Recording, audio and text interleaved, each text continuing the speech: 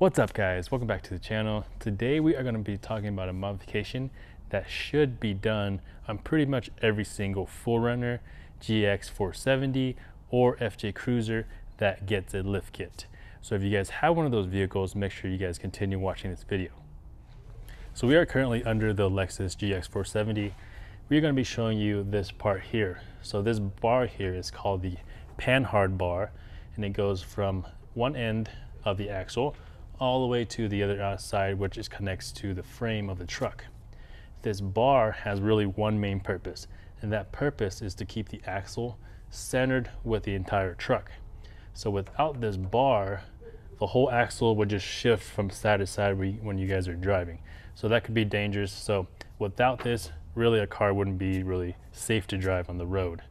So when you guys are doing a lift, you guys need to correct the geometry of the Panhard bar to keep everything, I guess, as safe as possible. So you guys can kind of see the angle that this bar has right now. So at ride height, the bar should be almost as parallel to the ground as possible.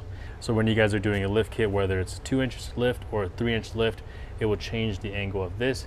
The more lift you have it, the more of an angle it will have on the bar. And what that will do when you guys are driving down the road, for example, if you hit a bump on the road, the rear axle will actually shift to the passenger side when you guys hit that bump, just because it is fixed way over here on the frame side. So when you hit a bump, this whole axle will shift this way and it'll kick the back axle to the passenger side. And like I said before, the more lift you have in the back, the more you will feel that. So technically speaking, you want the Panhard bar to be perfectly parallel to the ground when you guys are at half travel. But just to make things easy, it is easier to think about when the vehicle is on the ground and the Panhard bar is as leveled as possible with the ground. Another really big important reason you guys want to fix this geometry is because of roll steer. And what that is when you actually turn, the vehicle is going to want to roll more towards that way. So we're going to be showing you a video when we're on a trail and we didn't have this modification done to our 4Runner yet, and it caused the whole vehicle to almost flip. So we're going to show you guys that right now. That's scary.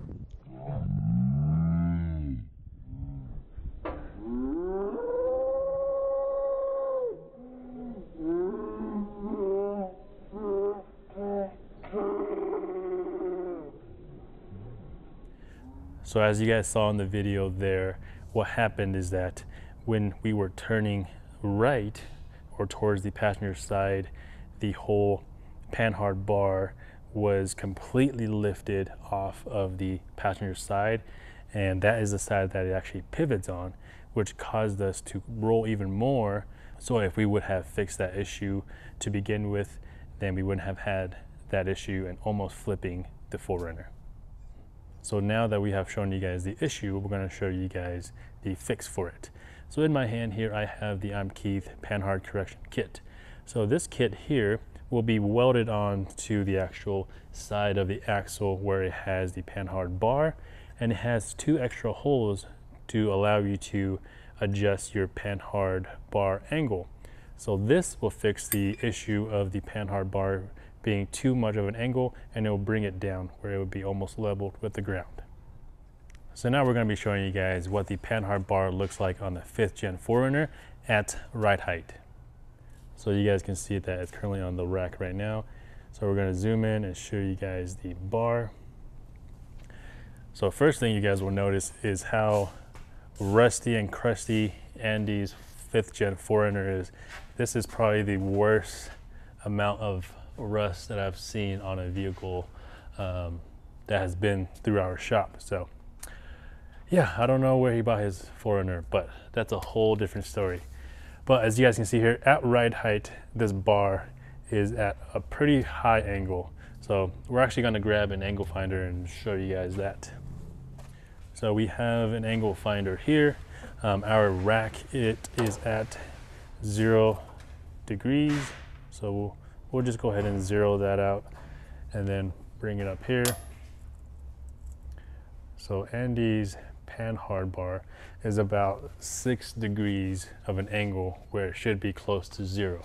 So Andy currently has about a 3-inch lift with them Dobinson's coils. He might be a little bit over or under depending on the weight that he has in here. He has a C4 rear bumper, spare tire, and a bunch of weight on it. So he might be just a little bit under, a little bit over 3 inches.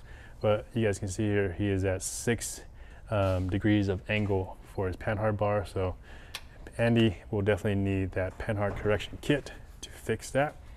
So what we're going to be doing now is pretty much mocking it up and getting ready to weld.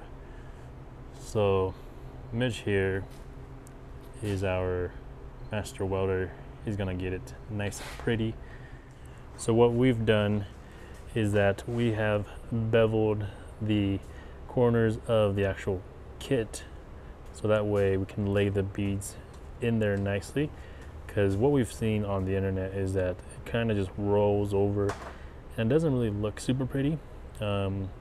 It's kind of what is on our FJ Cruiser right now, so we are doing it just a little bit different just to make it look more like a finished product when it's done.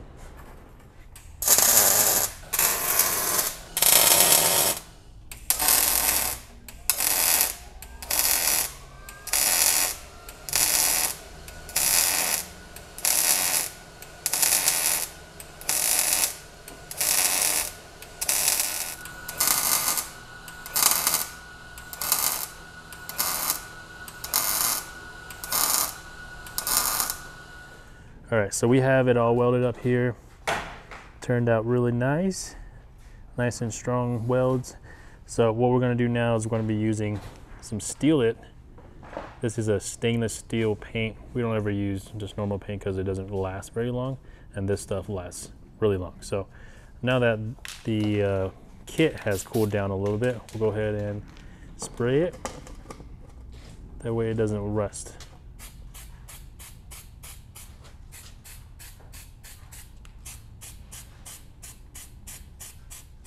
All right, so we have painted it with the Steel-It stainless steel paint. Now we are installing the track bar, and on our Lexus GX470 we are doing a long travel rear suspension, so that's why we have an adjustable track bar and a couple other adjustable bars as well. But if you guys are just doing a normal lift, you guys won't have to have an adjustable Panhard bar. So we are pretty much done here.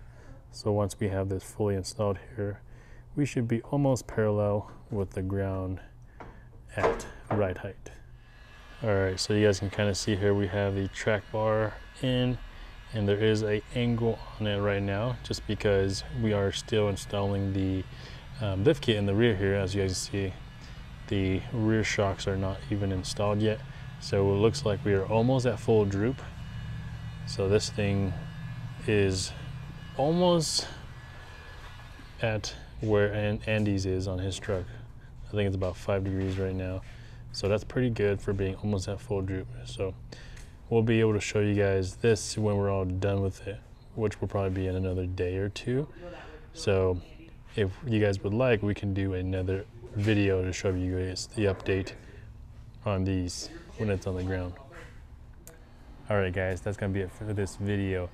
Unfortunately, we weren't able to show you guys the GX completely done and put it on the ground, so that way you guys can see how level the track bar is. But I will put articles down in the description, so if you guys would like to take a look and do some more research on it. But a lot of people have been doing it from the 3rd gen 4Runner, 4th gen 4Runners, 5th gen Lexus GX460, 470, and then of course the FJ Cruiser.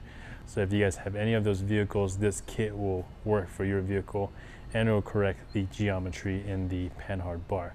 So hopefully you guys are subscribed to the channel. If you guys are not, make sure you guys are subscribed, and we'll see you guys next time. Peace.